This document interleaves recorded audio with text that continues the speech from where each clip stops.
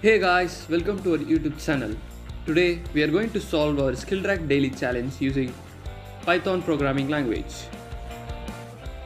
Before going to logic, if you didn't subscribe to our channel, then subscribe right now and make our work more meaningful.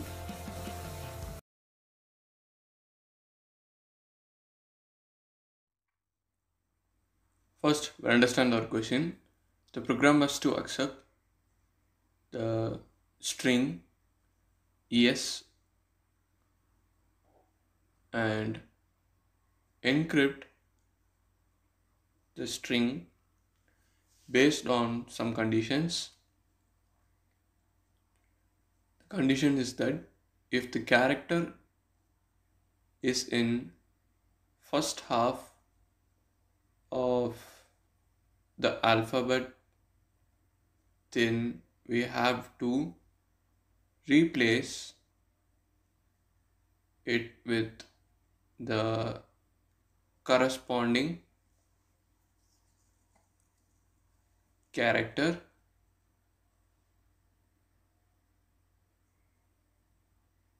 in the second half and vice versa. And finally, the program must print the encrypted string yes as the output. So first we are going to accept the string yes and then encrypt the string based on some conditions. If the character is in the first half of the alphabet, then we have to replace it with the second, that is replace it with the corresponding character in their second half and vice versa. And finally, the program must print the encrypted string yes. So the first half of the alphabets means that this.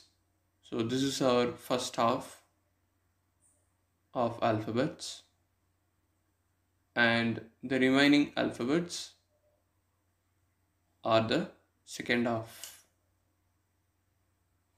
that is from N to Z.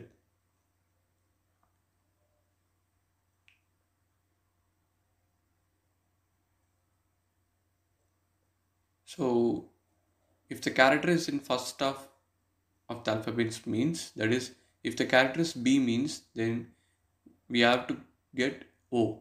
If the character is C means, we have to print P. So like that, if the character is Z means, then we are going to print M.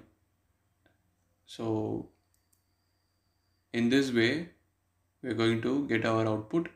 Now we'll take our first test case. So in this test case, we'll replace the characters with the corresponding character in the second half. So for yes, we have F, and then for K,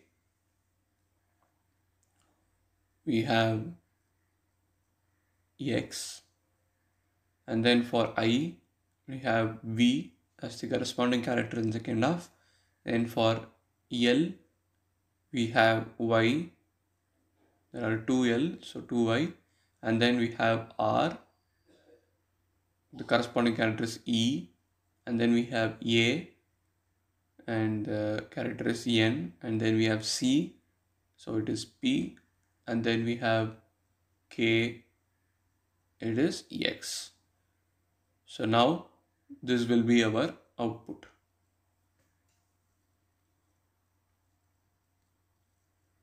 Now we'll understand the logic, that is the encryption of the string yes. So if a character is in the first half, then we're going to will print the character by adding 13 to its ASCII value, and then elif, if the character is a space, means we are going to print it as it is. And then in the else part, we'll have the condition for the second half of the alphabets. That is, if the character is in the second half of alphabets, then we are going to print the character by subtracting 13 from its ASCII value. So if the character is present in the first half, means we'll be adding 13 to its ASCII value and it becomes n. So if it is a, means it becomes en. And if the character is in second half of the alphabets, means then we are going to subtract 13. So this will be for both uppercase and lowercase. So if we have any character in the first half, 13 will be added to it, and if it is a space, then it will be as it is, and if it is in the second half of alphabets, then we are going to subtract 13 from its ASCII value and print it as our output.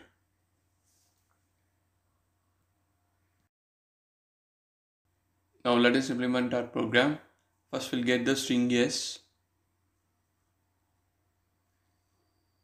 and then we have to iterate over each character in string yes, and if the character, so first we'll convert it to lowercase, and if the character is in the first half of the alphabets, that is from A to M, then if the character is present in the first half, then we are going to print so first we'll convert the character into ASCII value, and then we'll add 13 to it, and after that we'll have the chr function which will convert the ASCII value into character, and then we'll have the end argument. Then in the elif part, if the character is space, then we are going to print it as it is, and then in the else part, if the character is in the second half, then we are going to subtract 13 from it ASCII value. So we'll have this, and now let us execute our program. We'll pass our first test case.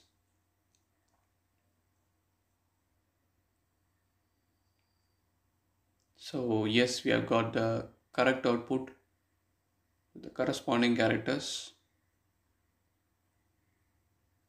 Now we'll pass our second test case. Here also we have got the correct output, and as you can see, we have got the space as it is.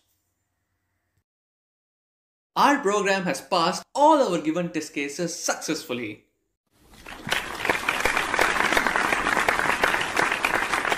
Hope you guys understand.